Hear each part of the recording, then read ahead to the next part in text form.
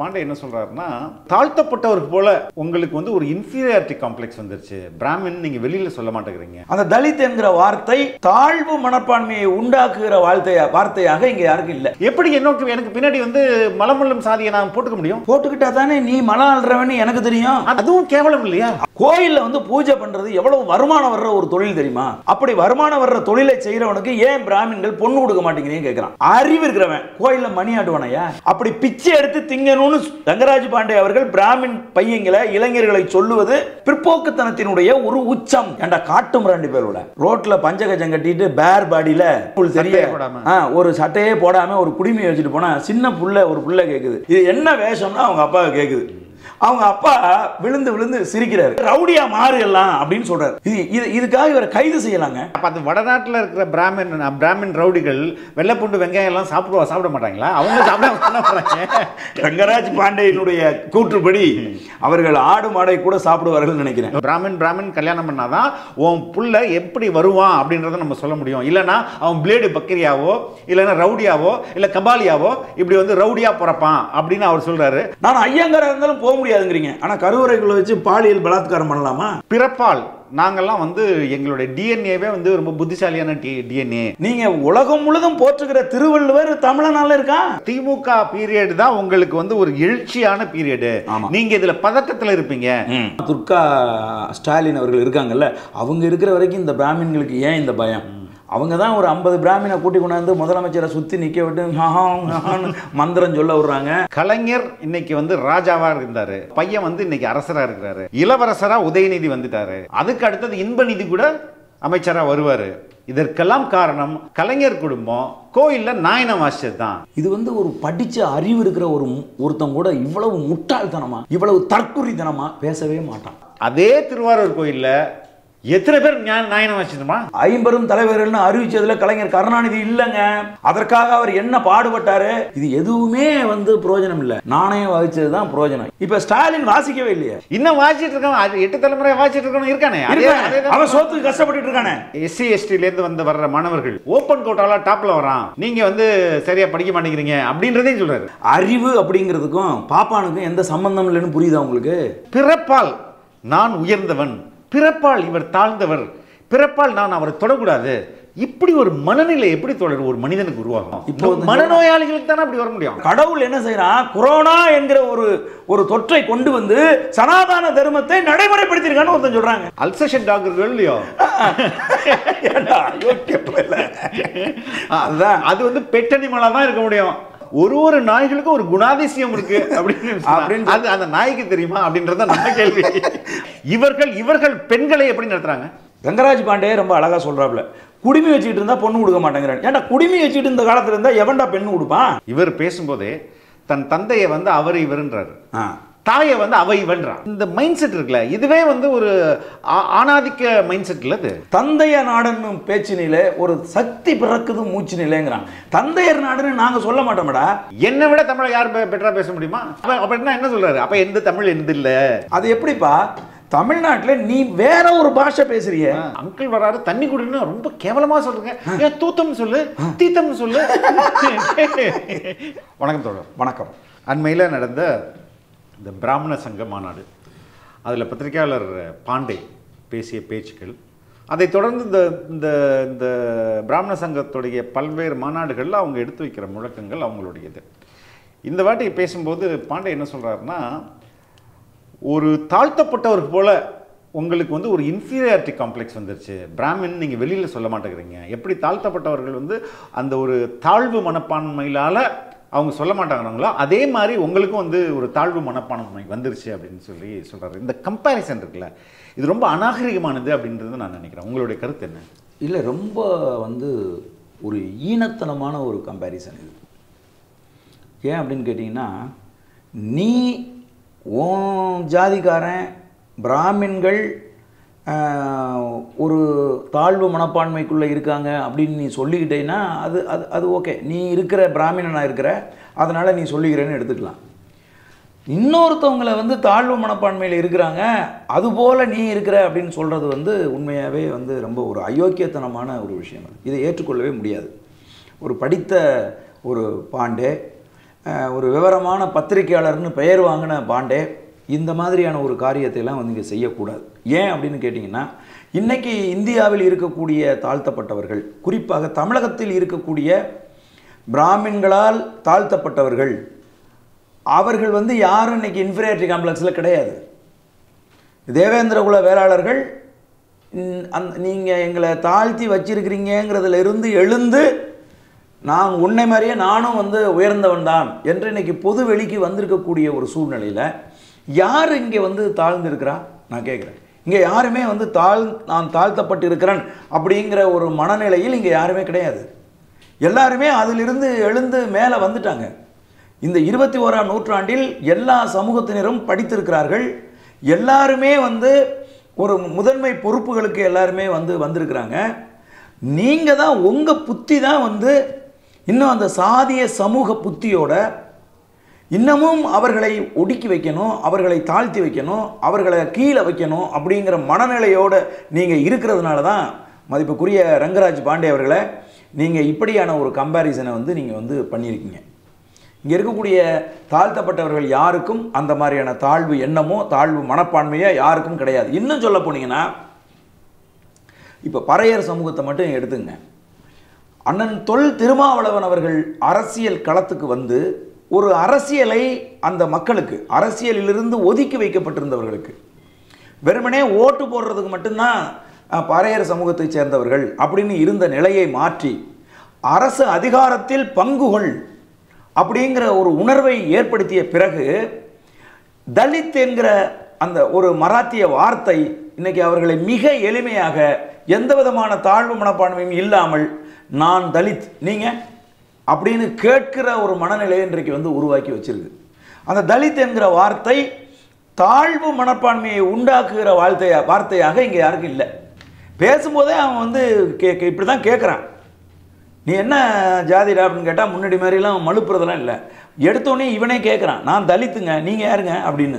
அப்படி இருக்கிறதெல்லாம் வந்து புரிந்து தலித்துனாலே புரோக்கன் தான் அர்த்தம். ஆமாம், உடைக்கப்பட்டவர்கள். நான் யார் உடைச்சது? அந்த கேள்விக்கு பதில் சொல்லுங்க ரங்கராஜ் பாண்டேயே. நான் பாண்டேன்னு பெயர் போட்டுக்கிறேன், நான் பாண்டே, நான் ஒரு பிராமின்னு நான் வந்து அடையாளம் காட்டுறேன் அப்படின்னு நீ சொல்கிற இல்லை. உன்னால் இந்த சமூகம் எப்படி சுக்கள் நூறாக உடைக்கப்பட்டு கிடக்குது, இன்றைக்கு வரைக்கும் சாதிய சமூகம் எவ்வளவு மோசமாக கட்டமைக்கப்பட்டு எவ்வளவு கீழ்த்தரமாக இந்த இந்திய சமூகம் வந்து இன்னைக்கு இருக்கு, உலகமே பார்த்து காரி துப்புகிற ஒரு நிலை இந்த சமூகத்துக்கு ஏற்பட்டதற்கான காரணம் யாருங்கிறத பற்றி ஒருத்தம் கூட அந்த மாநாட்டில் பேசலையே. சாதி அப்படிங்கிறது எப்படி வந்துச்சு, ஏன் இந்த சாதியினால இந்த சமூகத்திற்கு ஏற்பட்டிருக்கக்கூடிய நல்லது என்ன, அதை பற்றி எவனுமே பேசலையே. சாதி பெருமை தானே. ரங்கராஜ் பாண்டே உட்காந்து என் ஜாதிக்காரன் இதெல்லாம் செஞ்சான், என் ஜாதிக்காரன் தான் வந்து அதை சாதித்தான், தமிழ்நாட்டுக்கு எங்கள் ஜாதிக்காரன் செஞ்சது ரொம்ப பெருசு, ஊவேசை ஐயர் தான் வந்து ஓலைச்சுவடுகளை மீட்டி உங்களுக்கு ஆதாரங்களை எடுத்து கொடுத்தார், எங்கள் நாணய புழக்கத்தை கண்டுபிடித்து கொடுத்தவர் டாக்டர் ராதாகிருஷ்ணன், அவர் ஒரு பார்ப்பனர், இன்னைக்கு வந்து கூகுள் பிச்சை அவரை வந்து தமிழர்னு எப்படி வெக்கம் இல்லாமல் சொல்கிறீங்க, அவர் வந்து மதுரையில் அவங்க அப்பா நடமாடிட்டு இருந்தபோது அவர் வந்து ஒரு பிராமின் தானே எல்லாரும் சொன்னாங்க அப்படின்னு சொல்லி பிராமின்களுடைய பெருமையை பேசுகிறார் ரங்கராஜ் பாண்டே அவர்கள். புரியுதுங்களா உங்களுக்கு? அதனால் தினத்தந்தியில் வேலை செஞ்சு தினத்தந்தியில் சம்பளம் வாங்கிட்டு உட்காந்து பிராமின் பெருமைகளை பேசுகிற ஒரு ஆளாக இன்னைக்கு வந்து அவர் வந்து மாறி போயிருக்கார். கடுமையான முரண்பாடுகள் அவருடைய பேச்சில் வந்து இருக்குது. அதில் அவருடைய தொடக்கம், நீங்கள் வந்து தாழ்த்தப்பட்டவனை போல் எல்லாரும் வந்து ஐயர்னு சொல்லிக்கிறதுக்கு, ஐயங்கார்னு சொல்லிக்கிறதுக்கு நீ எல்லாம் வந்து கூச்சப்படுற, நீ சொல்ல மாட்டேங்கிற, என்னை பார்த்தியா நான் வந்து பிராமின்னு, என்னை வந்து பார்க்குறவள அண்ணன் செந்தமிழன் சீமான் என்னை பார்த்தான்னா என்னடா தம்பி என் இளவலே அப்படிங்கிறாரு, அப்படியும் நான் இருக்கிறேன் இப்படியும் நான் இருக்கிறேன். இதெல்லாம் வந்து என்ன பேச்சு இந்த பேச்சு? வடநாட்டுக்காரன்லாம் சாதிக்கு பின்னாடி பேர் தாண்டா போடுவான். நீ தமிழ்நாட்டில் பிறந்துட்டு சாதிக்கு பின்னாடி பேர் போட்டிருந்தீங்கன்னா பெருமை மயிறு பீத்துறதுல ஒரு அர்த்தம் இருக்குது. வடநாட்டுக்காரன் பூரா பேர் தான் ஏன் போடுவான், தாழ்த்தப்பட்டவனும் பேர் தான் போடுவான். இல்லை தொடர், இப்போ இது இன்டெரக்டாக என்ன இவர் சொல்ல வர்றாருன்னா நீங்களும் போடுங்க அப்படின்றத. அதுதான் ஒரு நிறைய மோசமான கருத்துக்களை ரங்கராஜ் பாண்டே ஒரு வித்து போல நிறைய விஷத்தை தமிழ் சமூகத்தில் இன்னைக்கு விதைக்கிறார். குறிப்பாக பார்ப்பனர்கள் மத்தியில் வந்து அவர் வந்து விதைக்கிறார். அதில் ஒன்று ஐயர் ஐயங்காரு பேருக்கு பின்னாடி சாதி போடுங்கிறது. ரைட், அவர் சொல்கிற லாஜிக்கே ஒத்துப்பதில்லை. மனிதர்களுக்குள்ளே பிறப்பின் அடிப்படையில் ஏற்றத்தாழ்வுகளை இன்னொரு மனிதன் கண்டுபிடிக்க கூடாது அப்படின்றதுக்கு அதுதானே அந்த லாஜிக் தானே பேருக்கு பின்னாடி சாதிப்படக்கூடாதுன்றது. ஆமா, அதுதான், வேற ஒண்ணுமே இல்லை, வேற ஒண்ணுமே இல்லை. இப்போ உங்க பேர் எல்லாரும் மனுஷன். ஆமா, எல்லாரும் மனுஷன். உங்க பேர் சொன்னாலும் எனக்கு உங்களை மனிதனாக தான் தெரியணுமே ஒழிஞ்சு உங்க சாதி அடையாளத்தோட எனக்கு தெரியக்கூடாது. அதுதானே. இப்ப நீங்க வந்து உயர்ந்த சாதியினர் இருந்தீங்க, பிறப்பாலே வந்து பெரிய புத்திசாலியா நீங்க பிறக்கிறீங்க, உங்க டிஎன்ஏ ரொம்ப சிறந்த டிஎன்ஏ நீங்க கூறுகிறீங்க, ரைட், நீங்க போடுறீங்க. மலமல்லும் சாதியில் பிறந்த நான் எப்படி எனக்கு பின்னாடி வந்து மலமல்லும் சாதியை நான் போட்டுக்க முடியும்? போட்டுக்கிட்டா தானே நீ மலம் அல்றவன்னு எனக்கு தெரியும். அதுவும் கேவலம் இல்லையா? அதுதான், அந்த கேவலத்தை தானே ஒரு இத்தனை நூற்றாண்டு காலமா நாங்க செஞ்சுக்கிட்டு இருக்கோம். அவன் சொல்றாங்க ஒரு 5000 ஆண்டு கால பாரம்பரியங்கிறாங்க பிராமணர்களுக்கு. 5000 ஆண்டு கால பாரம்பரியம் மிக்கவர்கள் 5000 வருஷமாவும் ஏதாவது சொல்றான். இந்த சமூகத்தை கூறு போட்டு வச்சு அவனுடைய அடையாளத்தை அவன் பேரை சொன்ன உடனே ஆளை பார்த்த உடனே தெரியணும் அவன் எந்த இடத்துல நிற்கணும் அப்படின்னு. ஒரு மலம் அள்ளுகிறவனா இருந்தான்னா அவன் வந்து ஒரு பிராமின் நிற்கிற இடத்துல இருந்து 16 அடி தள்ளி நிற்கணும். புரியுதுங்களா? அதாவது இந்த மனு சாஸ்திரம் இருக்குல்ல, சனாதன தர்மம் இருக்குல்ல, அது என்ன, அதனால் நாம் எந்த அளவுக்கு ஒடுக்கப்பட்டு கிடக்கிறோம், அதனால் எந்த அளவுக்கு நாம் கீழ்த்தரமாக நடத்தப்பட்டு கொண்டிருக்கிறோங்கிறதே தெரியாம பல நான் பிராமின்ஸ் அந்த மேடையில் ஏறி பேசுறாங்க. ஆனால் அது குளோரிஃபை பண்றாங்களே. உலகத்தின் அமைதிக்காகவும் உலகத்தின் முன்னேற்றத்துக்காகவும் உலகத்திற்கே வழிகாட்டியாகவும் பிராமணர் இருந்தாங்க, அதை நீங்க மறந்துட்டீங்கன்றாங்களே. இல்ல, ஆனா இங்க ஒடுக்கியதே அவர்கள் தானே. ரங்கராஜ் பாண்டே அவர்கள் பேசும்போது அவர் சிலதெல்லாம் வந்து சுட்டி காட்டுறாரு. அது என்ன அப்படின்னு கேட்டிங்கன்னா, பிராமணர்களுக்கென்று அடையாளம் இருக்கு, பிராமணர்களுக்கென்று தொழில் இருக்கு, அந்த தொழில்களை நீங்க வந்து விட்டு கொடுத்துட்டீங்க மற்றவங்களுக்கு. கோயிலில் வந்து பூஜை பண்றது எவ்வளவு வருமானம் வர்ற ஒரு தொழில் தெரியுமா? அப்படி வருமானம் வர்ற தொழிலை செய்யறவனுக்கு ஏன் பிராமின்கள் பொண்ணு கொடுக்க மாட்டேங்கிறீங்க கேட்குறான். நான் கேட்குறேன், ரங்கராஜ் பாண்டே பார்த்து கேட்குறேன், புத்தி இருக்கிறவன், சிந்திக்கிறவன், அறிவு இருக்கிறவன் கோயிலில் மணி ஆட்டுவானையா? நான் கேட்குறேன். அறிவில்லாதவன், திறமை இல்லாதவன், கொஞ்சம் கூட படிப்பறிவு இல்லாதவன் தான் என் கோயிலில் உட்காந்து மணி ஆடிட்டு இருப்பான். உழைக்காம மக்களை எப்படி ஏமாற்றி சுரண்டி திங்கலான்னு திட்டம் போடுறான்ல, அவன் தான் கோயிலில் உட்காந்து மணி ஆட்டுவான். ஒரு பிஇ படித்தவன், ஒரு டாக்டர் படித்தவன், ஒரு நல்ல படிப்பு படித்தவன் நல்ல வேலைக்கு போய் சம்பாதிக்கணும்னு தான் நினைப்பானே ஒழிய அடுத்தவனிடம் கையேந்தி பிச்சை எடுத்து திங்கணும்னு நினைக்க மாட்டான். அப்படி பிச்சை எடுத்து திங்கணும்னு ரங்கராஜ் பாண்டே அவர்கள் பிராமின் பையங்களை, இளைஞர்களை சொல்லுவது ரொம்ப பெரிய பிற்போக்குத்தனத்தினுடைய ஒரு உச்சம். யார் வந்து வெளிநாட்டுக்கு போகக்கூடாது, எல்லாம் இங்கே இருந்து நம்முடைய பாரம்பரிய தொழில்களை வந்து நீங்க வந்து பண்ணணும், வாத்தியார் வேலை நம்ம வேலை ஏன் விட்டு கொடுத்துன்னு கேட்கிறார்.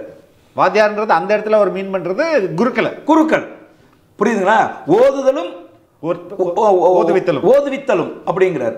அப்ப நமக்கு என்னன்னா, ரங்கராஜ் பாண்டே இவ்வளவு ஒரு பிற்போக்குத்தனமான வேரில் புழு பிடித்து போன சனாதானத்தை தூக்கி பிடிக்கிற ஒரு ஆளா பார்க்கிற போது நமக்கு ஆத்திரமும் கோபமும் வருது. அதை அவர் தான் ஒத்துக்கிறாரே, நான் சங்கிதான், நான் வந்து சனாதன கொள்கையை நம்பிக்கை உடையவர் தான், நான் வந்து பிராமணன் தான், அதனால தான் அந்த சந்தேகம் வரக்கூடாது தான் எனக்கு வந்து பேருக்கு பிள்ளை பாண்டேன்னு போட்டுக்கின்றாருல. ஆமா, அப்ப நீங்க எதுக்கு அவர் அப்படி எதிர்பார்க்குறீங்க? இல்லை, நம்ம சொல்றது என்னன்னா, தமிழ்நாட்டில் நீ வந்து இருந்துக்கிட்டு ஒரு முற்போக்கு வேடம் போட்டுக்கிட்டு உட்காந்து எல்லார்ட்டையும் கேள்வி கேட்டுக்கிட்டு இருந்துட்டு அதுக்கப்புறம் ஒரு கட்டத்துக்கு மேலே ஒரு தமிழகத்தில் தமிழர்கள் மத்தியில் ஒரு அடையாளம் உருவானதுக்கப்புறம் நான் கேட்குறேன், பிராமின்கள் மட்டும்தான் ரங்கராஜ் பாண்டேயை வந்து விரும்புகிறாங்களா? சாணக்கியாவில் வந்து சப்ஸ்கிரைபராக இருக்கிறவங்க வந்து பிராமின்கள் மட்டும்தான் இருக்காங்களா? நான் கேட்குறேன். இல்லை. அப்போ நீ பொதுவான ஒரு ஆளாக இருப்பதற்கான யோகிதை உனக்கு இருக்கா இல்லையா? அது பொதுவான ஆள் இல்லைன்றார் அவர் தான். அதை தான் நான் சொல்கிறேன். இப்போ தான் தெரியுது. இவ்வளோ நாள் ரொம்ப பேர் நம்பிக்கிட்டு இருந்தான்ல. பிராமணர்களுடைய அந்த மாநாட்டில் பேசுகிற போது தான் ரங்கராஜ் பாண்டே என்பவர் ஒரு சாதி வெறியர், ஒரு பிராமின் சாதி வெறியர். அவர் பாண்டேன்னு ரங்கராஜ் பாண்டேன்னு போட்டிருந்தது, பாண்டேனா என்னன்னு பல பேருக்கு தெரியாம இருந்துச்சுங்க. இப்ப அவரே சொல்றாரு பாண்டேங்கிறது சாதி பேரு, நான் பீகார்ல இருந்து வந்த ஒரு வந்தேரி பாப்பான் தான் அப்படிங்கிறத அவரே ஒத்துக்கிட்டு இருக்காரு. இப்பதான் வந்து ஒத்துக்கிறாரு. இதுக்கு முன்னாடி வரைக்கும் நாங்கெல்லாம் சொல்லிட்டு இருந்தோம், ஹெச் ராஜா ஒரு வந்தேரி, ரங்கராஜ் பாண்டே ஒரு வந்தேரி அப்படின்னு நாங்கள் சொல்லிட்டு இருந்தோம். அதை எதிர்த்து பல பேர் வந்து இந்த திராவிட இந்த பல்வேறு தரப்பில் இருக்கக்கூடிய அறிவு ஜீவிகள், ஞானிகள், பாரதிய ஜனதா கட்சிக்காரர்கள்லாம் எங்கள்கிட்ட சண்டைக்கு வந்துட்டு இருந்தாங்க. இப்போ ரங்கராஜ் பாண்டே மேலேறி சொல்றது நான் தான்டா வந்தேரி அப்படின்னு. புரியுதுங்களா? அப்போ வந்தேரிகளை வந்தேரி அப்படின்னு சொன்னதுல என்ன தப்பு இருக்கு? அது மாதிரி தான் இப்போ நம்ம வந்து சொல்றோம். ரங்கராஜ் பாண்டே அவர்கள் ஒரு சாதி வெறியர் மட்டும் கிடையாது, அவர் வந்து ஒரு பிராமின்களுடைய பல்வேறு விடயங்களை வந்து அவர் வந்து முன் வைக்கிறாருங்க. ஒன்று, இந்தியாவில் இருக்கிறவங்க எல்லாருமே உச்சி குடுமி வச்சுருந்தான், எல்லாருமே பூநூல் போட்டிருந்தான். கால மாற்றத்தில் பிரிட்டிஷ்காரன் இந்தியாவுக்கு வந்ததுக்கு அப்புறமா எல்லாம் கிராப் வெட்டிட்டான், எல்லாரும் பூநூலெல்லாம் அறுத்து வீசிட்டான், பஞ்சகச்சங்கன்றதெல்லாம் தூக்கி வீசிட்டான். ஆனால் பிராமின்கள் மட்டும்தான் அதை காப்பாற்றி கொண்டுட்டு வர்றாங்கிறான். ஏன்டா காட்டு மிராண்டி பேரோட ரோட்டில் போனால், ரோட்டில் பஞ்சகச்சம் கட்டிட்டு பேர் பாடியில் பூநூல் தெரிய ஒரு சட்டையே போடாமல் ஒரு குடிமையை வச்சுட்டு போனால் சின்ன ஒரு புள்ள கேட்குது, இது யார், இது எதுக்கு இவர் வேஷம் போட்டுட்டு போகிறாரு, இவர் வந்து இன்னைக்கு வந்து போட்டியில் கலந்துக்க போகிறாரா அப்படின்னு, மாறுவேடியில் போட்டியில் கலந்துக்க போகிறாரா, இது என்ன வேஷம்னா அவங்க அப்பாவை கேட்குது. அவங்க அப்பா விழுந்து விழுந்து சிரிக்கிறாரு. நான் அந்த காருக்குள்ளே வந்து உட்காந்துருக்கேன், பின்னாடி இருந்துட்டு அந்த பொண்ணு அவரை பார்த்தோன்னே கேட்குது. அப்போ எத்தனை நூற்றாண்டுக்கு முன்னாடி அநாகரிகமாக மனிதர்கள் வாழ்ந்த போது, மேல் சட்டை என்கிற சட்டை கண்டுபிடிக்கப்படாத போது உடுத்தி இருந்த உடையை இன்னைக்கு வரைக்கும் உடுத்திக்கிட்டு இருக்கிறீங்க காட்டு மிராண்டிகள். இது வந்து அசிங்கம் இல்லையா, இது அநாகரிகம் இல்லையா? ஒரு மனுஷன் 10 பேர் கூடுற, பெண்கள் கூடுகிற இடங்கள்ல மேல் சட்டை இல்லாமல் பொது வெளியில் நடக்கிறது சட்டப்படி குற்றங்க. அந்த குற்றத்தின் அடிப்படையில் இவர்களெல்லாம் கைது செய்யப்பட வேண்டியவர்கள். புரியுதுங்களா? காட்டு மிராண்டி காலத்தில் முடி வெட்டுறது எப்படின்னு தெரியாத காலகட்டத்தில் குடுமி வச்சுக்கிட்டு இருந்தா, எல்லாரும் தாண்டா முடியை வளர்த்து குடுமி வச்சுக்கிட்டு இருந்தா. நீ அதையே இன்னைக்கு வச்சுக்கிட்டு, அதுதான் வந்து நம்முடைய பாரம்பரியம், நம்முடைய கலாச்சாரம்னு சொல்றது எப்படி ஏற்றுக்கொள்ள முடியும்? அதுக்கப்புறம் இன்னொரு மிகப்பெரிய ஒரு விஷத்தை வந்து பாண்டே அவர்கள் தூண்டினாங்க. அது வந்து ரொம்ப ரொம்ப அயோக்கியத்தனம். அது என்னன்னு கேட்டீங்கன்னா, வடநாட்டுக்கு நீ போனீங்கன்னா அங்க ரவுடியா இருக்கிறவங்க பாதி வந்து பிராமின் தான் அப்படிங்கிறாரு. இது எவ்வளவு பெரிய அயோக்கியத்தனம் அப்படின்னு சொல்லிட்டு அவன் சொல்றான். என்னைக்கு நீ தமிழ்நாட்டில் உன்னை ஒடுக்குற போது, உன்னை மிரட்டுகிற போது, என்னைக்கு நீ திருப்பி அடிக்கிறியோ, எப்படி விவேகானந்தர் மாதிரி திருப்பி முறைச்சு நிற்கிறியோ, அன்னைக்கு தாண்டா உன்னுடைய இருப்பு பாதுகாக்கப்படும். உன்னை காப்பாற்றுறதுக்கு வேற ஒருத்தன் வருவான்னு நினைச்ச அப்படின்னா நீ அழிஞ்சு போயிடுவ. ஆகவே ரவுடியா மாறு எல்லாம் அப்படின்னு சொல்றாரு.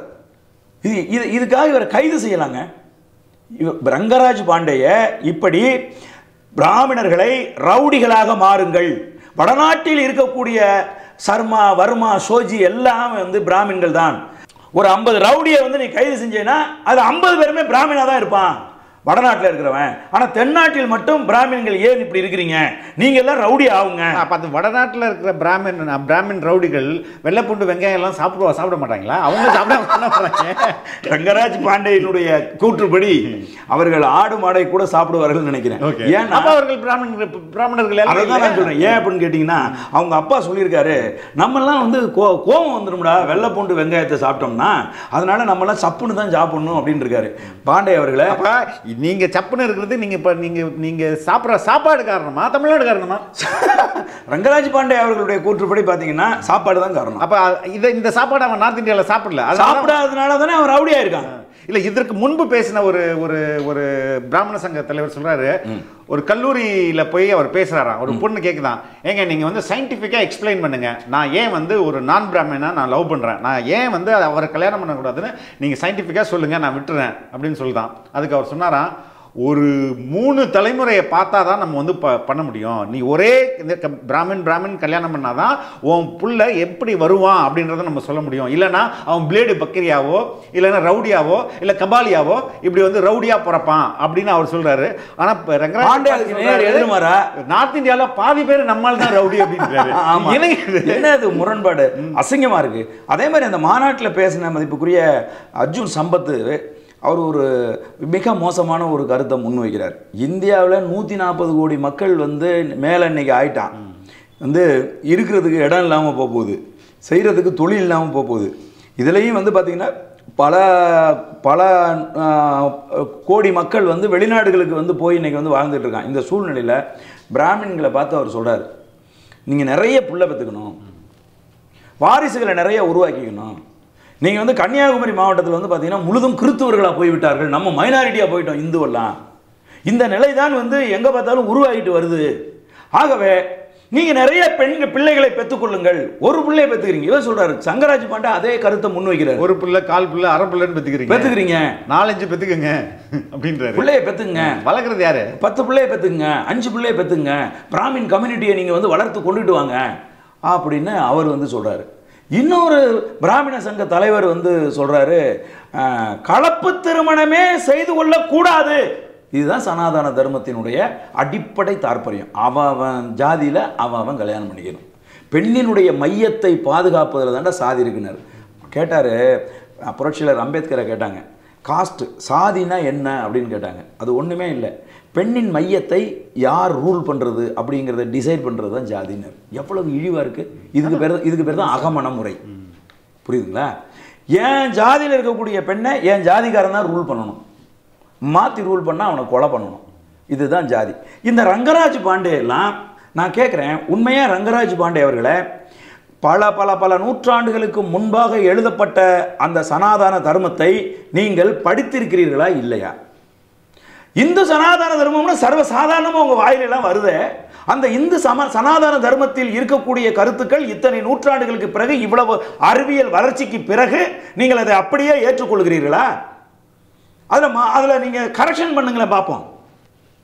ஏண்டா அயோக்கிய பயலுல சொல்கிறாரு பாண்டே, சொல்கிறாரு, உங்களுக்கு தெரியுமா அந்த கோயில் இருப்பவர்கள் இந்த கோயிலுக்குள் போக முடியாது, இந்த கோயில் இருப்பவர்கள் அந்த கோயிலுக்குள் நுழைய முடியாது. சாதியினரும் அர்ச்சகராக தான் இருக்கிறாங்க, அதை இதை மக்களுக்கு நம்ம சொல்ல தவறிட்டோம் அப்படின்னு சொல்றாருல்ல. இப்போ நான் கேட்குறேன், ஏன் நீ வந்து அந்த கோயிலுக்குள்ள அது எவ்வளவு தூரம் முடியுமோ அவ்வளவு தூரம் போல, கருவறைக்குள் நான் ஐயராக இருந்தாலும் நுழைய முடியாது, நான் ஐயங்காராக இருந்தாலும் போக முடியாதுங்கிறீங்க. ஆனால் கருவறைக்குள்ள வச்சு பாலியல் பலாத்காரம் பண்ணலாமா? ஒரு சூத்திர பொண்ணை கூட்டிகிட்டு உள்ளே போய் அவளை புணரலாமா கருவறைக்குள்ள வச்சு? சரி, அப்படி ஒருத்தன் செஞ்சான்ல, அவனை என்னடா பண்ணீங்க நீங்கள் எல்லாம் சேர்ந்து? அப்படி ஒரு பிராமின் யாருமே நுழைய முடியாது, யாரும் நுழையக்கூடாது என்று இருக்கிற கருவறைக்குள் வைத்து ஒரு பெண்ணை புணர்ந்தானே, அவனுக்கு இந்த பிராமணர்கள் என்ன தண்டனை கொடுத்தாங்க? ரங்கராஜ் பாண்டே நீ என்ன செஞ்ச சொல்லு பாப்பா. அப்ப நீங்க சனாதன தர்மத்தில் சொல்லியிருக்கிறது மாதிரி ஒரு பாப்பா என்ன செஞ்சாலும் அவனை மன்னிச்சு விட்டுறணும். அவன் வந்து ராஜராஜ சோழனோட வம்சத்தை அழிச்சாலும், ஆதித்ய கரிகாலனை கொலை செய்தாலும் அவனை வந்து அடிக்கக்கூடாது, உதைக்கக்கூடாது, அவன் சொத்து சோகத்தை பிடுங்கிக்கிட்டு நாடு கடத்தணும். புரியுதுங்களா உங்களுக்கு? ராஜ குற்றமே செய்திருந்தாலும் அவர்களை மன்னிக்கணும். அவர் வந்து சொல்றாருங்க, ரங்கராஜ் பாண்டே என்ன சொல்றாருன்னா, பாப்பா என்ன இல்லாம இந்த சமூகமே கிடையாது. அதுக்கு முன்னாடி நான் ஒரு கேள்வி கேட்டேன். பிறப்பால் நாங்கள்லாம் வந்து எங்களுடைய டிஎன்ஏவே வந்து ரொம்ப புத்திசாலியான டிஎன்ஏ, அதாவது டீச்சரு, லா, ஆடிட்டிங், இதெல்லாம் இயல்பாகவே ரத்தத்திலே வந்து ஊறி போன ஒரு தொழில். இப்படி பிறப்பால் ஒருத்தன் வந்து புத்திசாலியாக இருக்க முடியுமா? அது எப்படி இருக்க முடியும்? அது எப்படி இருக்க முடியும்? அப்படி இது உண்மை என்றால் ஆண்டுக்கு ஆண்டு நோபல் பிரைஸ் இந்த கம்யூனிட்டி தான் தோழர் வாங்கி கொடுக்கல. அது மட்டும் இல்லை, இந்தியாவை நீங்கள் எடுத்துங்க, உலகத்திலே இன்னைக்கு வரைக்கும் அம்பேத்கர் படித்த படிப்பை எவனுமே படிக்கல. நம்ம அப்துல் கலாம் வந்து ஒரு ஒரு மிகச்சிறந்த விஞ்ஞானி. அவர் வந்து இப்போ இன்னைக்கு இஸ்ரோவினுடைய தலைவராக இருக்கக்கூடிய ஐயா சிவம் அவர்கள் வந்து என்ன பிராமினா? இமெயில கண்டுபிடிச்ச சிவா ஐயாதுரை என்ன பிராமினா? ஏன் இது ஒரு தப்பான? இப்போ இந்தியாவில் வந்து ஒரு மிகப்பெரிய ஒரு புரட்சியாளர் அறியப்பட்ட மயில்சாமி அண்ணாதுரை வந்து என்ன பிராமினா சொல்லுங்க. அப்போ நீங்க ஒரு உலகத்திலே இவங்க நாளுக்கு ஜெனட்டிக்ல வந்து ஜீன்ஸ்ல வந்து அப்படியே எல்லா அறிவும் ஏற்றப்பட்டிருக்குன்னா ஆண்டுக்கு ஆண்டு நொபேல் ஆர்டர் இவங்க தான் இருந்திருக்கணும். இல்லையே, இல்லை, எல்லா சமூகத்திலும் புத்திசாலிகள் இருக்கிறாங்க. இல்லை, புத்திசாலித்தனம் அப்படிங்கிறது வந்து சாதியின் அடிப்படையில் வராது. அவன் வளர்ற சூழல், அவனுக்கு கொடுக்கப்படுகிற அறிவு, கல்வி, குழந்தைகளா பிறக்கிற போது எல்லாமே எழுதப்படாத பேப்பராக தாங்க இருக்கும். அதுக்கு நம்ம என்ன மாதிரியான உலகத்தை அறிமுகம் செய்கிறோம், அவர்களுக்கு என்ன மாதிரியான கல்வியை கொடுக்குறோம், என்ன மாதிரி சூழலில் அவங்கள வளர்க்குறோம் அப்படிங்கிறத பொறுத்து தாங்க அவங்க இதாக ஒரு ஆளாக வருவாங்க. இப்போ நீங்கள் தமிழ்நாட்டில் எடுத்துங்க, தமிழ்நாட்டில் ஸ்டேட் ஃபஸ்ட் அப்படின்னு சொல்லி ஒரு 5 பேரை வந்து எடுங்க. 5 பேரில் எத்தனை பிராமின் பிள்ளைங்க இருக்குது? எத்தனை பிராமின்க பிள்ளைங்க தமிழ்நாடு முழுசும் படிக்கிறாங்க? படிக்கிறவங்கள ஏன் முதன்மை அப்போ 5 பேரும் பிராமின்களாக வரணுமே? 10 எல்லா கல்லூரிகளிலும், எல்லா பள்ளியிலும், எல்லா கல்லூரியிலும் பிராமின்கள்ல முதலிடம் வரணும். ஏன் வரல? உங்களுக்கு ஒன்று சொல்லட்டுமா? ரொம்ப நகைச்சுவையாக சொல்கிறேன். நான் வந்து தஞ்சை மாவட்டத்தில் சங்கரநாதர் குடிக்காடுன்னு ஒரத்தநாடு வட்டத்தில் இருக்கிற ஒரு பள்ளிக்கூடத்தில் படித்தேன். நாங்கள் படிக்கும்போது 10ஆவதுல மொத்தம் 11 பிள்ளைங்களே ஏதோ இருந்தோம். அதில் வந்து 10 பேர் பாஸ் பண்ணிட்டோம். ஒரே ஒரு பொண்ணு மட்டும் ஃபெயில் ஆகிடுச்சுங்க. அது வந்து ஒரு பிராமின் பொண்ணு. புரியுதுங்களா உங்களுக்கு? இது வந்து உண்மை. நான் பொது வெளியில் நான் சொல்கிறேன்னா பார்த்துங்க. அப்படின்னா எங்கேருந்து வருது புத்திசாலித்தனம்? எங்கேருந்து அறிவு வருது? நீங்கள் சொல்கிறீங்க மது, அது என்ன மதுவந்தி, பிராமின்னாவே அவன் மூலக்காரங்க அப்படிங்கிற. எப்படா? எனக்கு ஒன்றும் புரியவே இல்லை. அப்போ இதெல்லாம் ரொம்ப பெரிய தப்பு. இப்படிலாம் எதுவுமே கிடையாது. அதுக்கு தான் நான் ஒரு உதாரணம் சொல்கிறேன். புரட்சியாளர் அம்பேத்கர் அவர்கள் இவ்வளவு இன்னைக்கு வரைக்கும் அவர் படித்த படிப்பை எவனாலையும் மனப்பாடம் பண்ணி எழுத முடியாதுங்கிற அளவுக்கு அவ்வளவு படிப்பை படித்தானே, அவன் என்ன பிராமினா? நான் கேட்குறேன். அப்போ அவர் வந்து திருவள்ளுவரே பிராமணர்கள் எழுதுவார். திருவள்ளுவர் இவ்வளவு பெரிய கருத்தை, உலக கருத்தை சொன்னவன் பிராமின் கிடையாது. கணியன் பூங்குன்றனார் பிராமணன் கிடையாது. ஔவையார் பிராமணன் கிடையாது. திருவள்ளுவரை விட சிறந்த கருத்தை எவன் சொன்னா? லியோ டால்ஸ்டாய் மறந்து போயிருக்காங்க. ஆல்பர்ட் ஸ்வீச்சர் அவர் சொல்றாரு, அவருக்கு நோபல் பரிசு கொடுக்குறாங்க. 1953 ஏதோ வந்து அவருக்கு நோபல் பரிசு கொடுக்குறாங்க. அந்த நோபல் பரிசை வாங்கிட்டு அந்த நோபல் பரிசை கையில் வைத்துக்கொண்டு அந்த விருதை கையில் வச்சுட்டு சிரிக்கிறார். அவர் ஏன் சிரிக்கிறீங்கன்னு கேட்குறாங்க. உண்மையாக இந்த விருது வந்து யாருக்கு போகணும்னா இந்தியாவில் ஒரு ஞானிக்கு போகணும் அப்படிங்கிறாப்புல. 2ஆம் இயேசுநாதர் என்று போற்றப்பட்ட ஆல்பர்ட் ஸ்வீச்சர் தன்னுடைய நோபல் பரிசை ஒரு ஞானிக்கு உரித்தானது. இது அவருடைய அந்த நூலை வாசித்து அதன் பாதிப்பில் தான் நான் இந்த புத்தகத்தை ரெஃபரன்ஸ் ஃபார் லைஃப் அப்படிங்கிற அந்த புத்தகத்தை நான் வந்து எழுதினேன். அந்த அந்த ஞானியின் பெயர் திருவள்ளுவர்னு சொல்றாங்க. யோசிங்க. அப்போ நீங்க உலகம் முழுதும் போற்றுகிற திருவள்ளுவர் தமிழனால இருக்கான்.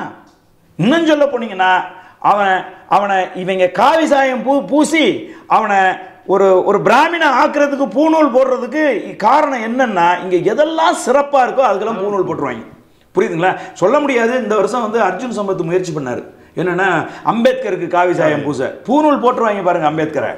புரியுதுங்களா உங்களுக்கு? இன்னமும் நமக்கு வந்து சொல்றாரு, அந்த ரங்கராஜ் பாண்டே சொல்லும்போது சொல்றாரு, பிராமின்கள் எப்பவுமே உருவாக்குவர்கள், கிங் மேக்கர்ஸ். சந்திரகுப்த மௌரியருடைய அரசை உருவாக்கியது சாணக்கியருங்க. பேரறிஞர் அண்ணாவை உருவாக்கியது ராஜாஜிங்க. இன்னைக்கு மு.க. ஸ்டாலினை முதலமைச்சரா உட்கார வச்சிருக்கிறது ஒரு பிராமின். யார் அவன்? பிரசாந்த் கிஷோர். புரியுதுங்களா? தன்னுடைய மகளை கைது செய்து திகார் சிறையில் அடைச்ச போது தமிழ்நாட்டில் இத்தனை நாத்திக வழக்கறிஞர்கள் இவ்வளவு பேர் இருக்கும்போது எதுக்குடா ஒரு பிராமணனை வச்சேன்னு கேட்கிறார். வெக்கமான சூடு சொரணை அந்த திமுக காரர்களுக்கு வரப்போறதும் இல்லை. ராம் ஜெத்மலானியை எதுக்கு வச்சான்னு கேட்கிறான். புரியுதுங்களா உங்களுக்கு? ஏன்னா தமிழ்நாட்டில் யாருமே வழக்கறிஞர் இல்லையா? ஏன்னா அவனை விட சிறந்த வழக்கறிஞர்கள் எவனும் இல்லையா? ராம் ஜெத்மலானி வழக்காடின எல்லா வழக்கையும் வென்றுட்டாரா? அப்போ உங்க புத்தியும் அப்படித்தானே இருக்கு. நீ பார்ல இப்படி ஒரு நம்பிக்கைகளை இவங்களும் சிக்கிக்கிறாங்களே. அதை தான் நான் சொல்றேன். இந்த இந்த இந்த இந்த திராவிட சிந்தனையாளர்கள் எப்பவுமே வந்து பார்ப்பனியத்துக்கு எதிராக பேசுவாங்க, பிராமின்களுக்கு எதிராக பேசுவாங்க. ஆனா அவங்க செய்யறது எல்லாத்தையும் பிராமணர்களை வச்சுதான் செய்வாங்க. பெரியாரே ராஜாஜி சொல்லும்போது உடம்பு ஃபுல்லா மூளை ஃபுல்லா விஷம், அப்படிதானே ஒரு பெரிய புத்திசாலி. எந்த ஒரு மனிதனாலும் எப்படி இருக்க முடியும்? அதான் சொல்றேன். என்ன செஞ்சு கிழிச்சு விட்டாரு அவர் வந்து மூளையோட இருக்கிறதுக்கு? என்ன செஞ்சு விட்டாரு நான் கேட்கிறேன். என்னத்தை செஞ்சு கிழிச்சாரு? ஆக ரங்கராஜ் பாண்டே வந்து மீட்டுருவாக்கம் செய்கிறாரு. எதை? சாதிய மீட்டுருவாக்கத்தை செய்கிறாரு. பார்ப்பனியத்தை உயர்த்தி பிடிப்பதன் மூலமாக சனாதன தர்மத்தை மீட்டு உருவாக்கம் செய்யணும்.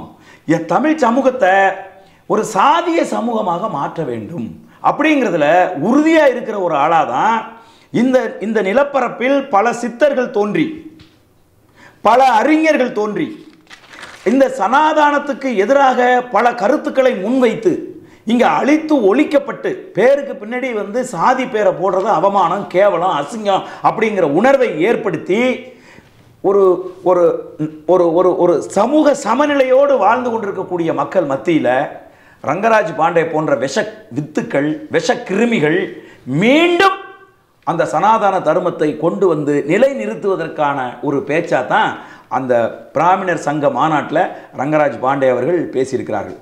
தமிழகத்தை விட்டு அகற்ற வேண்டிய, தமிழகத்தில் வாழ்வதற்கு தகுதியற்ற ஒரு ஆள் யாரு அப்படின்னு கேட்டா முதலில் செய்ய வேண்டிய ஆள் வந்து ரங்கராஜ் பாண்டே தான். அவர் எங்க இருந்து வந்தாரோ அங்க விரட்டி விட்டுறணும். இல்லைன்னா தமிழ் சமூகத்தில் இது போன்ற ஒரு சாதிய உணர்வை விதைக்கிற, சாதிய உணர்வோடு தன்னுடைய நிலைப்பாடுகளை முன்வைக்கிற ஒரு ஆளை பார்த்து கொண்டு இங்க சும்மா இருக்க கூடாது. அப்புறம் பெரியார் பூமி, அண்ணா பூமின்னு சொல்றது எல்லாம் இன்னொன்னு சொல்றது. திமுக பீரியட் தான் உங்களுக்கு வந்து ஒரு எழுச்சியான பீரியடு.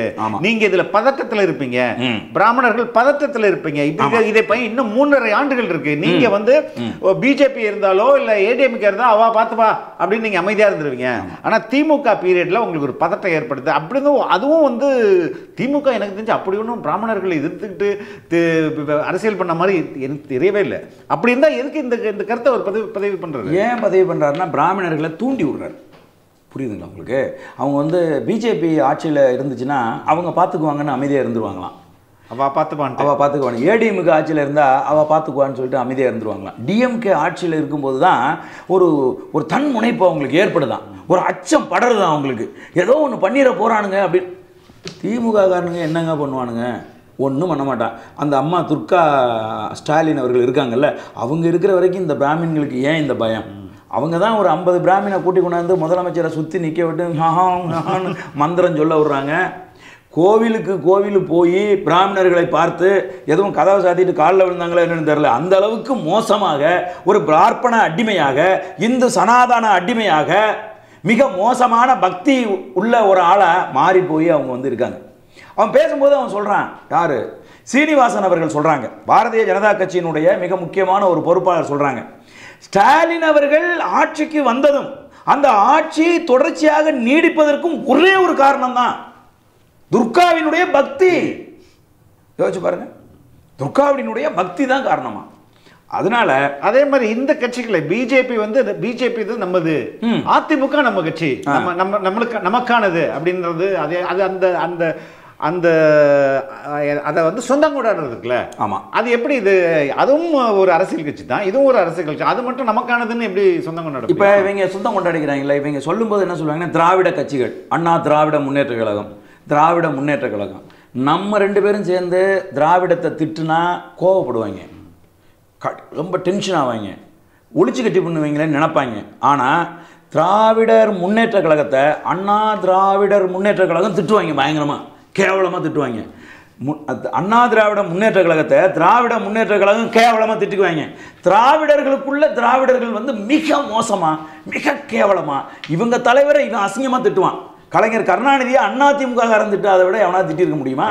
அதே மாதிரி எம்ஜிஆர் ஜெயலலிதாவை திமுக காரன் திட்டத்தை விட எவனாவது திட்டிருக்க முடியுமா? திராவிடத்தை அவர்கள் திட்டிக் கொள்வார்கள் பயங்கரமா. அது மாதிரிலாம் நம்மளால திட்ட முடியாதுங்க. அதுபோல பார்ப்பனியம் என்கிற அந்த சிந்தனையை இந்த 2 சக்திகளும் பாதுகாக்கிற சக்திகள்.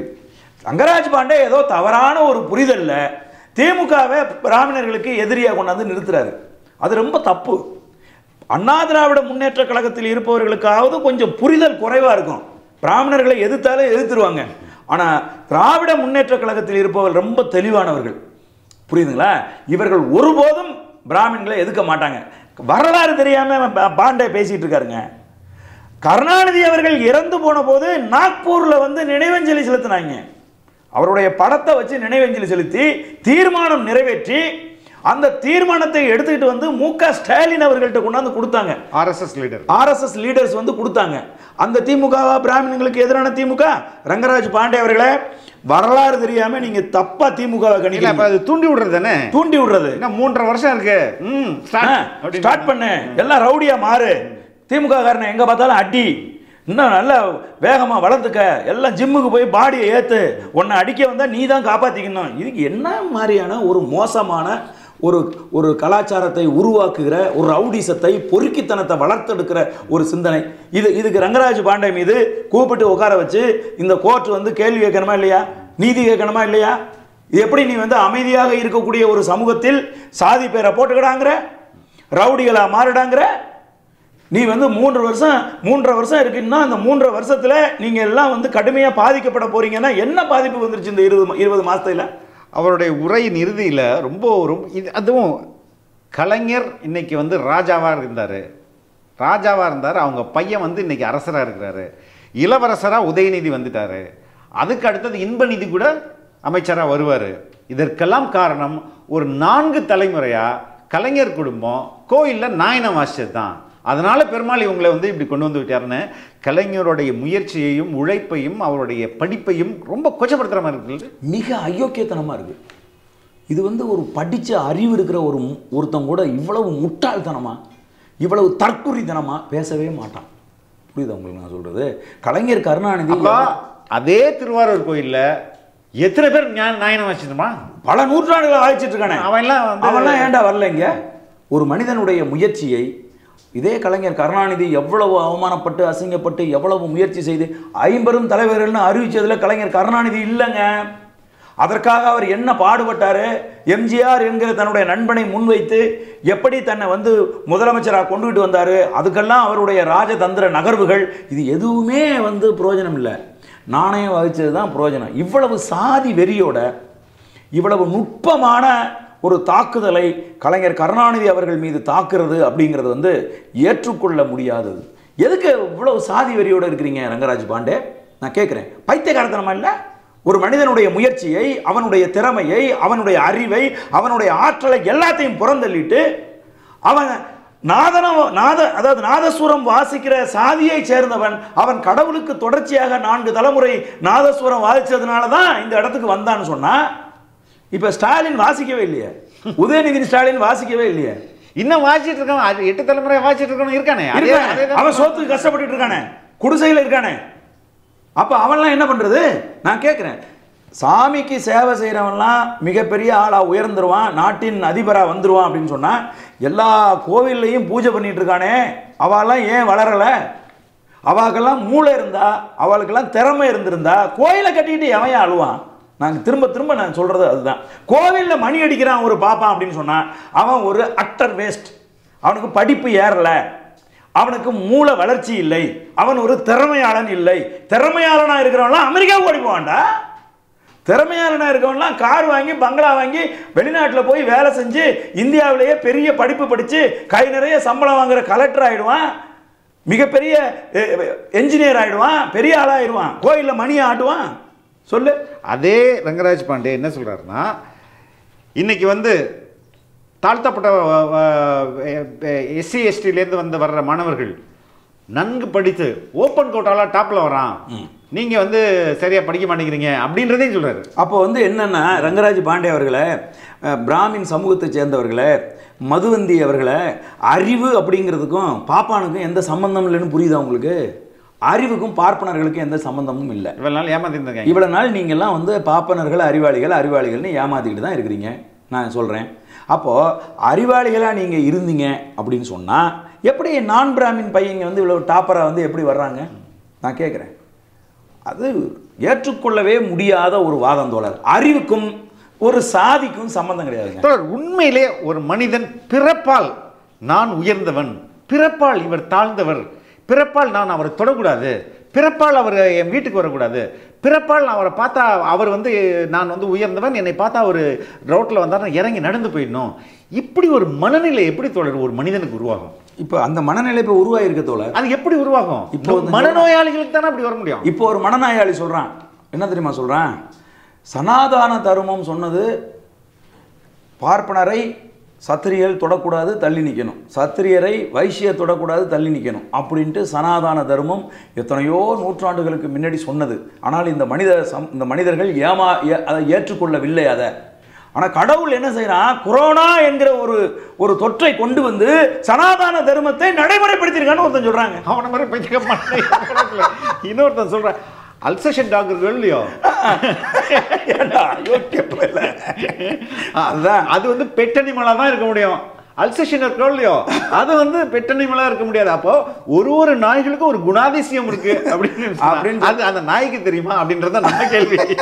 அதுதான் நம்ம அண்ணன் சீமான் வந்து கேட்டாரு, ஏன்டா நாயை, அந்த நாய்க்கு தான் நாயின்னு தெரியுமா? நீ வச்சிருக்கிற நாயின்னு. அந்த நாய்க்கு தெரியாத சாதியெல்லாம் கொண்டாந்து வச்சிருக்கிறது நீ தான் வச்சிருக்கிற. அதை ரோட்டில் அவுத்து விட்டீங்கன்னா அது ஒரு தெருநாயோட தான் சுற்றிட்டு இருக்கும். புரியுதா உங்களுக்கு? நாயினுடைய பண்பு அது.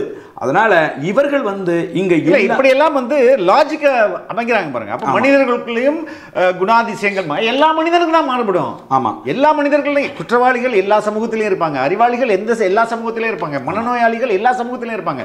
இவங்க தான் உலகத்துக்கே பாடம் கற்றுக் கொடுத்த மாதிரி சொல்றாங்களே. இவர்கள் பெண்களை எப்படி நடத்துறாங்க? மிக மோசமான அடிமைகளாக, மிக கேவலமாக நடத்துகிற ஒரு சாதி இந்தியாவில் இருக்குன்னா அது வந்து பிராமின் சாதி தான் வந்து நடத்துது. வேலைக்கு போனாலே அவங்க வந்து கெட்டு போயிடுவாங்க. இன்னொன்றுங்க வந்து சனாதன தர்மம், மனு தர்மம் வந்து சொல்லுதுங்க, பெண் வந்து பிறந்துட்டாவே அது அப்பாவுக்கு அடிமையாக இருக்கணும், கட்டி கொடுத்தா புருஷனுக்கு அடிமையாக இருக்கணும், புள்ள பெற்றா புள்ளைக்கு அடிமையாக இருக்கணும், அவள் வாழ்க்கை முழுதும் எந்த ஒரு சுதந்திரமும் மற்ற அவள் இருக்கணும். எதுக்கு வந்து பொம்பளை பிள்ளைங்கள்லாம் வந்து மாற்று சாதிக்காரனை ஏன் கல்யாணம் பண்ணிக்குதுங்க? பிராமின்களை கல்யாணம் பண்ணிட்டா அடிமையாக இருக்கணுங்க. அதையும் சொல்கிறாரு, உலகத்திலே இந்தியாவிலேயே சாதி மறுப்பு திருமணம் இல்லைன்னா கலப்பு திருமணம் அதிகமாக நடக்கிற கம்யூனிட்டி பிராமின் கம்யூனிட்டி தான். ஆமா, ஏன்னா முட்டாள்களா இருக்கிற பெண்களை அடிமையாக நடத்துற மிக மோசமான கம்யூனிட்டியா பிராமின் கம்யூனிட்டி இருக்கிறதுனால தான் பிராமின் கம்யூனிட்டியில பிறந்த அறிவும் ஆற்றலும் இருக்கக்கூடிய பெண்கள், நல்ல படித்தவர்களை, நல்ல வேலைக்கு போறவனை, கை நிறைய சம்பாதிக்கிறவனை, பெண்களை சமமாக நடத்துறவனை நோக்கி அவங்க போறாங்க. இதானே இயல்பு. அதனால இவங்க புத்திலே ஏங்க ரங்கராஜ் பாண்டே ரொம்ப அழகா சொல்றாப்ல, குடிமை வச்சுக்கிட்டு இருந்தா பொண்ணு கொடுக்க மாட்டேங்கிறான். ஏன்டா குடிமை வச்சுக்கிட்டு இந்த காலத்துல இருந்தா எவன்டா பெண்ணு கொடுப்பான்? கோயிலில் மணி ஆட்டினா பெண்ணு கொடுக்க மாட்டான். ஆமாடா, அவன் வேலைக்கு போயிட்டு டீசெண்டாக கார்லையும் பைக்லையும் பொண்டாட்டியை கூட்டிகிட்டு போயிட்டு இருக்கும்போது நீ குடிமை வச்சுட்டு கோயிலில் மணி ஆட்டுறேன்னு சொன்னால் எப்படி பொண்ணு கொடுப்பான்? அப்போ இந்த அவமானகரமான வேலைக்கு ஏன்டா நீங்கள் சொந்தம் கொண்டாடுறீங்க? எவன் வேணாலும் பண்ணிட்டு போகட்டுமே, எதுக்கு சொந்தம் கொண்டாடுற? அப்போ இதையெல்லாம் தான் இன்னைக்கு நம்ம கேள்விக்குறிக்கு உள்ளாக்குது.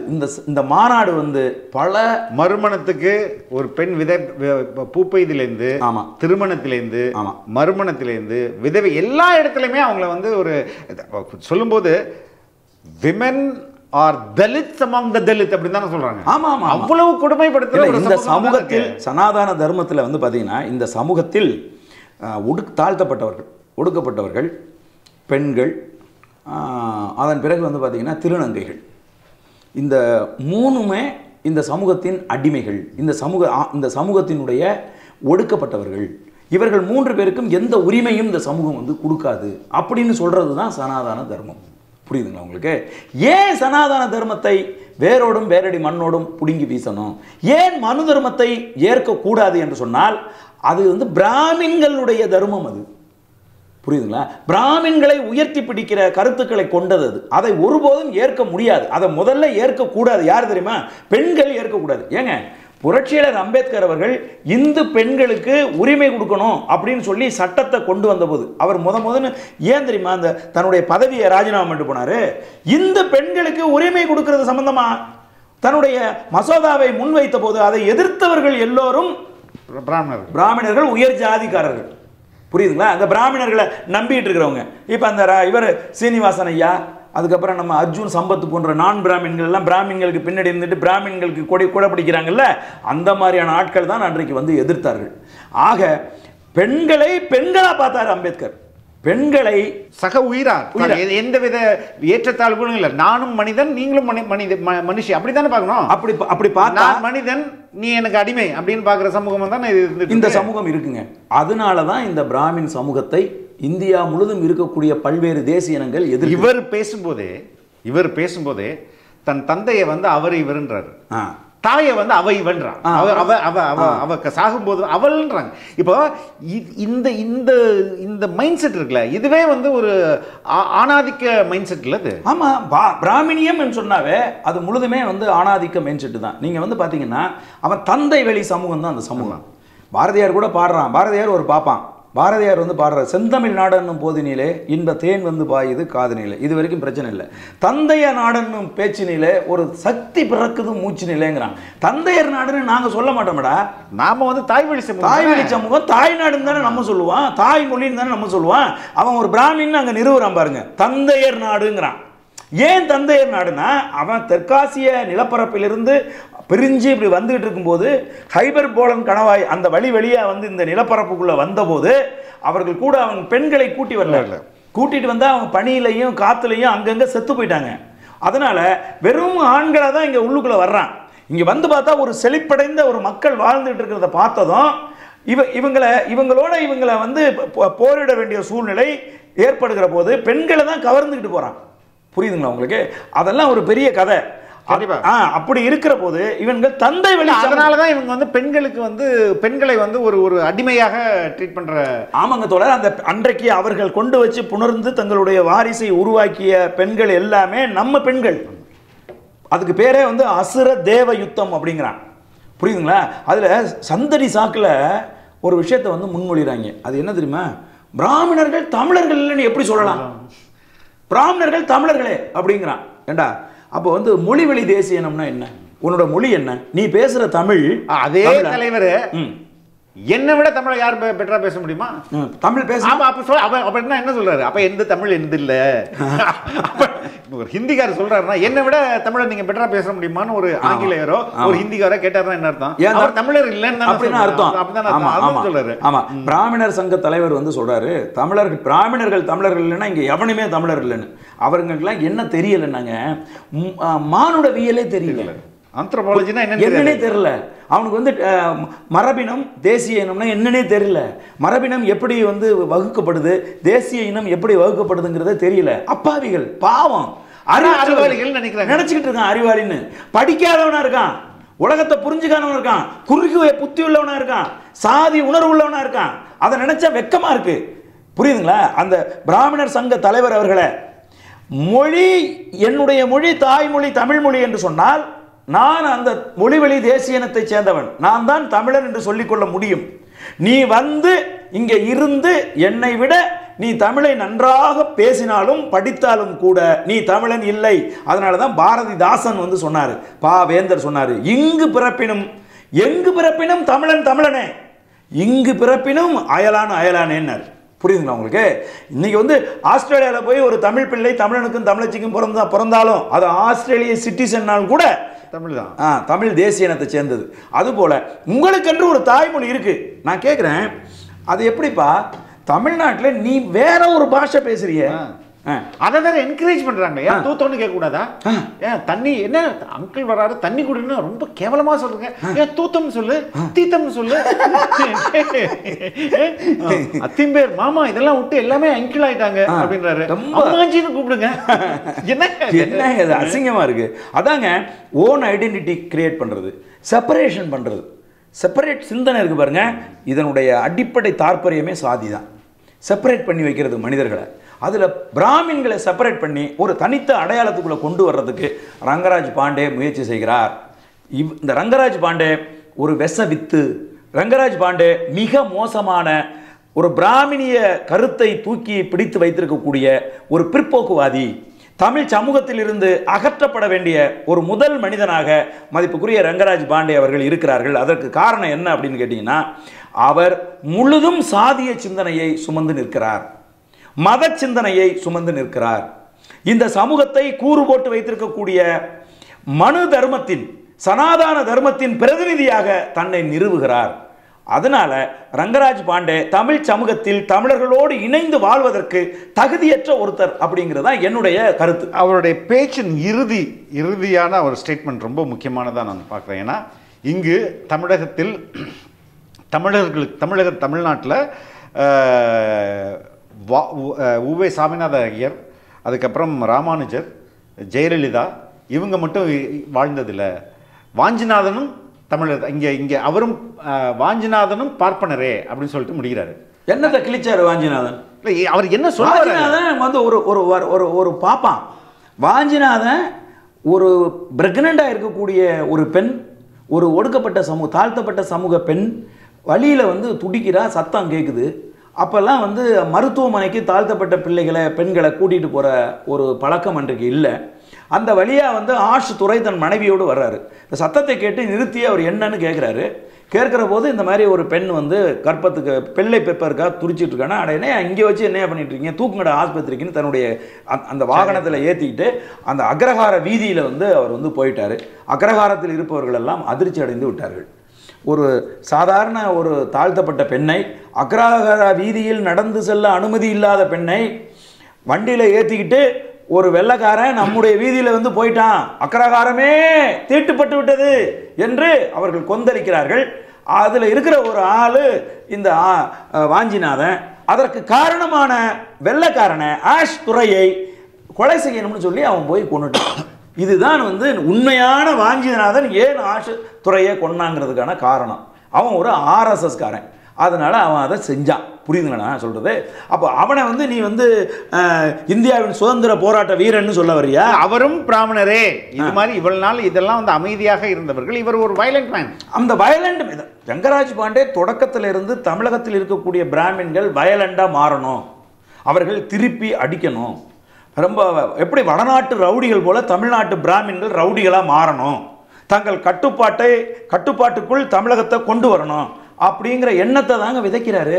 இதுதான் நான் தப்பு. இவரை கைது செய்து விசாரணைக்கு உட்படுத்தணும்னு நான் சொல்றேன். வன்முறையை தூண்டுறாரு. அமைதியாக இருக்கக்கூடிய பார்ப்பன சமூகத்தை, அமைதியாக இருக்கக்கூடிய பிராமின் சமூகத்தை வன்முறையாளர்களா மாற சொல்லி அறிவுரை சொல்றாரு. அதனாலதான் ஒரு உதாரணத்துக்கு வாஞ்சிநாதன் சொல்றார். வாஞ்சிநாதன் என்பவன் சாதிய வெறி பிடித்து பிராமணிய சிந்தனையோட ஒரு வெள்ளைக்காரன் எங்களை தீட்டுப்படுத்தி விட்டான் அப்படின்னு சொல்லி அவனை போய் சுட்டு கொன்னவன் மாதிரி நீங்களாம் ஆவுங்கடா, நீங்களாம் வாஞ்சிநாதனா ஆவுங்க, நீங்களாம் விவேகானந்தர் மாதிரி எதிர்த்து நில்லுங்க அப்படின்னு சொல்றது வன்முறையை தூண்டுவது, வன்முறையை விதைப்பது. இது சட்டப்படி குற்றமா இல்லையாங்கிறத சட்டம் தெரிந்தவர்கள் யோசிங்க. உண்மையாவே சட்டப்படி குற்றம்னா பொதுநல வழக்கு போடுங்க ரங்கராஜ பாண்டே மேல. ஒரு சமூகத்தை, ஒரு சாதியினரை ஒட்டுமொத்தமாக ரவுடிகளாகவும் பொறுக்கிகளாகவும் மாற்ற முயற்சி செய்கிற ஒருத்தன் தண்டிக்கப்பட வேண்டியவன் அப்படிங்கிறது என்னுடைய கருத்து. ரொம்ப ரொம்ப நன்றி. மிக்க மகிழ்ச்சி. நன்றி, வணக்கம்.